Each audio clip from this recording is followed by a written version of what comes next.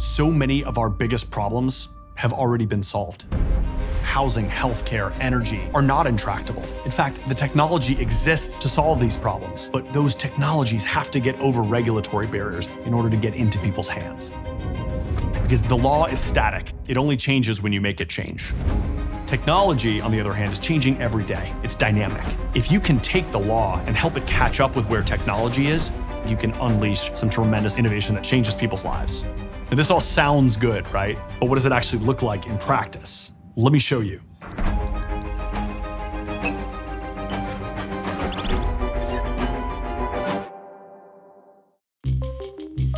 We are at an Icon house. Icon is a company that can 3D print a home. The housing of the future has to be different than the housing of our past.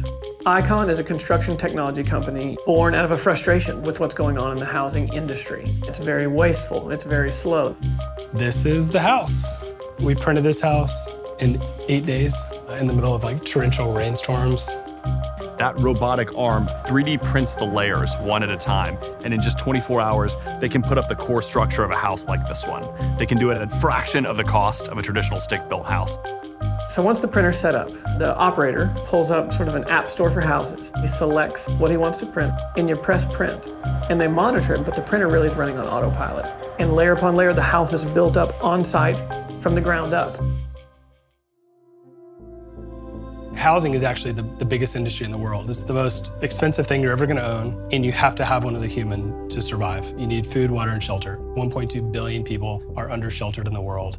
With 3D printing, we have a pathway to deliver half-price homes in half the time. We are not there yet, but that's the kind of order of magnitude we need as we approach solving issues like homelessness. Can we go inside? Yeah, After you. This is your house. Look at this, how big it is. Sit out here and look at the sunset. Oh my Lord, amazing. Yeah. This is an honor. Thank you, brother. I can't wait for you to make this place a home. Here's the challenge that we have. There's a lot of pent-up demand on like potential solutions. It's just that, hey, we've always done it this way kind of red tape that is very problematic for us. We have built houses the same way for literally 1,000 years. Sticks and bricks. It shouldn't surprise us that the regulations surrounding construction are archaic. Nothing about our housing code was built to anticipate robots squirting concrete that can put up a house in 24 hours.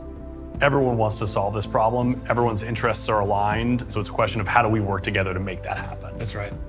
The law freezes a current way of doing things in a block of ice. You've got to melt that block of ice if you want to get these tremendous technologies into people's hands.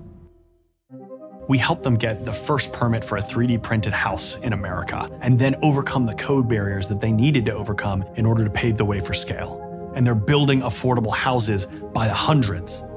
This is a company that at scale can literally lower the cost of housing for billions of people.